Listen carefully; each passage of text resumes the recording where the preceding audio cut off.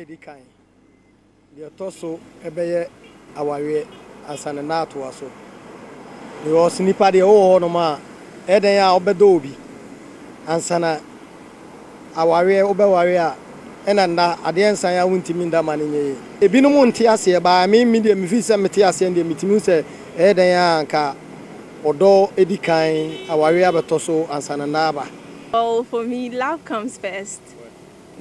Because even in the Bible, it's written that for God so loved the world, that's why he gave his only begotten son. Sex before marriage is wrong. God knows why he told us to abstain from sex before marriage, because let's even take it from the angle of these suicide. Okay, I think that maybe some of these people committed suicide because their boyfriends left them or something. Me, I believe that if your boyfriend left you, you have nothing to lose, unless of course you did something, yes, and so you feel, yes, and so you feel you have been used.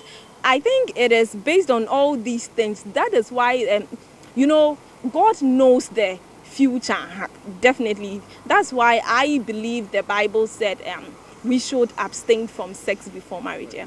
Although, because who be na person funny thing, I say who choose na nipa ni life ti say na oti say na nipa no who say nipa no or you answer na wetin me like wetin ma worry no, but who to me straight to go be some people no na e worry, because say who steady say na nipa ni ti answer na.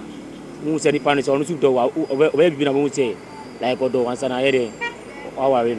Says in the woman and the last listing for man. And they say the see how starting about say yes as na like one say do na say we say the thing go for yes say obi a ni say not because we be obi unya ni ufani die na wa ware no e tai bia ontumi uba ma na ontumi nya wi na later wa problem by e bi musu the thing say first yesu say e say who try ni punish because as a who's any panic say obetimi di na awuba na obetimi da bia asa na here sana wa ware no na me die aware die esa do panansa asa na untimi nye aware. Or put the love aside, since it's a normal phenomenon that happens to everybody. But contrary to marriage and sex, it depends your background. Me, I'm a religious person. I'm a Christian, so I will forgo the sex and go for marriage, since after getting married, I mean the love will come, the sex will come. So are you sure you can hold on to sex till marriage? Oh yeah, it's possible. Everything is possible. As I said earlier on, I'm a Christian and I believe in Jesus Christ. So through the Bible it says with Christ everything is possible. So it's how you tune your mind, your mindset, and how actually you were brought up. Marriage comes first because looking at the Christian background where I come from, it's always said that as a woman or as a lady, you need to keep yourself. You need to be, you need to stay chaste till you get married, and then the sex can come. But then looking at the young people of today, I mean, when we enter into a relationship, the first thing we think about is sex. I mean, the guy wants to know how best the lady performs in bed. Like some of them will say, hey, I need to test the machine before I pay for it. So, I mean, right now, some people would say sex, but to me, marriage is the ultimate. Then after marriage, we can have all the sex we want in the world.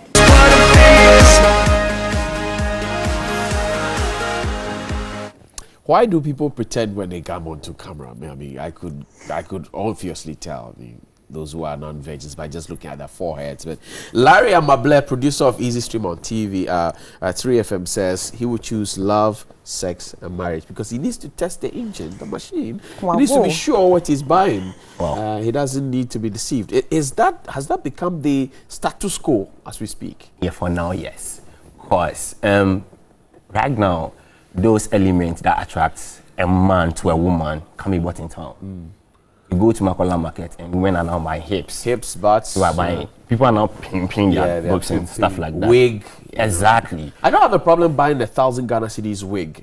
I actually want to know if there's sense in the head on which I'm going to put them on. Exactly.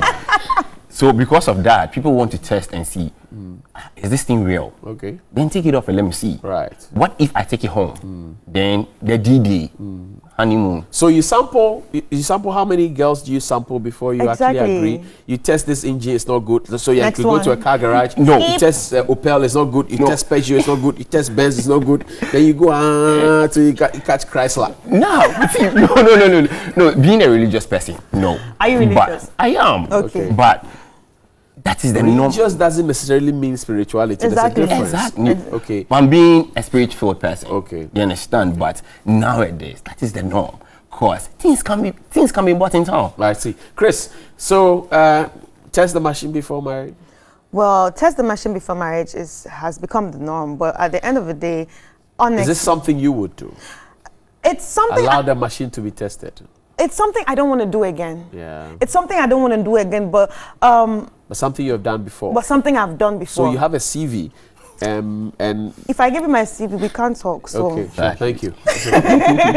So, like I said, he was saying before that you can actually teach the person. Right. You can actually teach the person on after marriage. Okay, how sex can be taught. Yes. Well, sex can be taught, but like I told him, depending on who.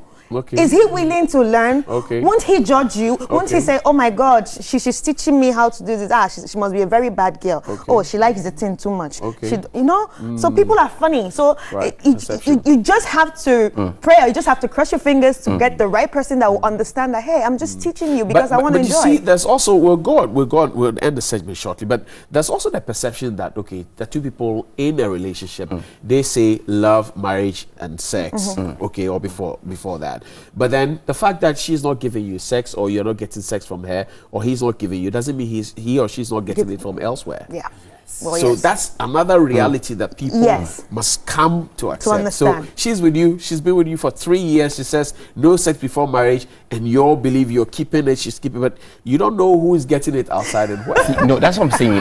If somebody is supplying. But please listen, but if I respect you, and I'm in love with you, and I know we are doing this for a cause, for a purpose, then I'm supposed to wait. With all the temptation around? Yes, if I respect you, I will. Okay. If I respect you, if I do respect you, that's why I'm supposed to marry someone that I do respect. Yeah. If I respect you, then I wouldn't cheat outside. Right. Do you understand? Right. Since we are all doing this for a cause, for a purpose. For a purpose. Yes, that's why the respect is supposed to be there. I'm supposed to respect No her. one night stands? No. Okay. That's what I'm saying, respect. Okay, respect is important. Yes. But where you are broke and you have a lot of respect and somebody brings cash and flash. Well, somebody bringing cash and flash, we need to understand that love cannot be bought. If you're going to give me Madam, money, please, love can be bought today. can't. Please, love can be bought. That is why they are now beating them. I know people whose hearts have been broken. They are not living on their liver. I see, that's what I'm saying. That is why people are being beaten. Because if you go in for their money, and the money gets finished, you'll be beaten. Emmanuel, grateful for your time. And Chris Carter, thank you as well. This has been a happy segment. We'll go on and read some messages. We'll bring on Bright and Moon to join the trio so we can wrap up beautifully. Stay with us here on New Day.